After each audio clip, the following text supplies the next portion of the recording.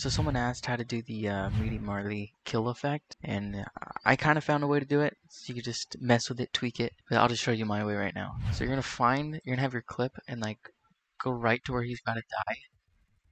So just skip right where you see that X pop up, one frame before it. Split it, and then just go like 2, 3 frames, and then 10 more frames after that. Just about 10 frames actually. And then zoom in right where you cut it.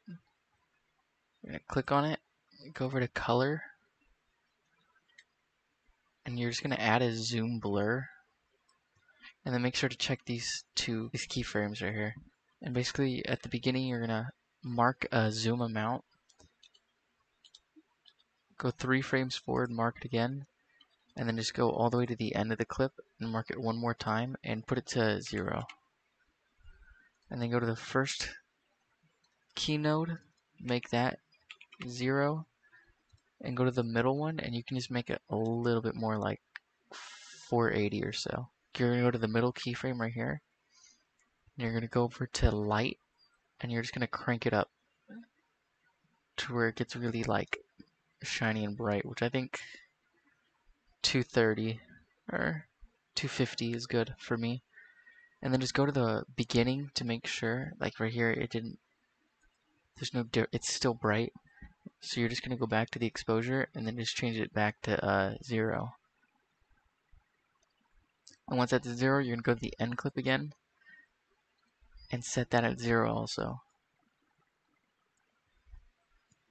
And go back to the middle clip, and this is where you're gonna change whatever color you want. Like he does like this color effect, and I'm just gonna do red right now. So you're gonna click on this middle keyframe, go over to the global, and I'm just gonna push it up to a red, so it turns red.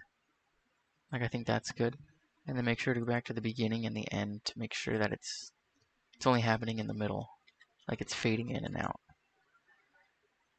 And then you're gonna go to the timeline, effects, open effects, and you're gonna scroll all the way down to where you see camera shake, and you're gonna add that onto the timeline. So in here, we're gonna go to the beginning of this frame, mark motion scale, speed, and PTR speed. Go 3 frames forward to where like everything gets really exaggerated, and mark those 3 keyframes again.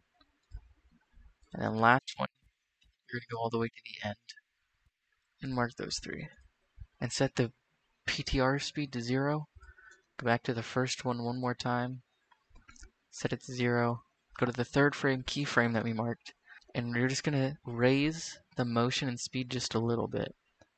Not too much, just a little bit. And this is something you can mess with and change it however you want. And if you look back on it right here, it should be, some of you might be fine with this, but there's more.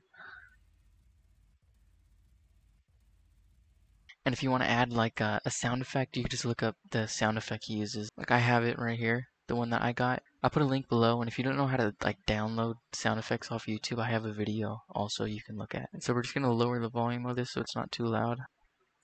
And we're just gonna match it up on that 3rd keyframe when everything gets exaggerated, which it already is. And if you look back on it, it should end up like this. Just like that. And there's different ways you can mess with this. Like you can change the color. Instead of doing like the zoom effect that we did, you can change it. He does multiple effects also, so you can just go around and change it and just have fun with it. But this is just like the blueprint of how to do it. And that's it. Thank you.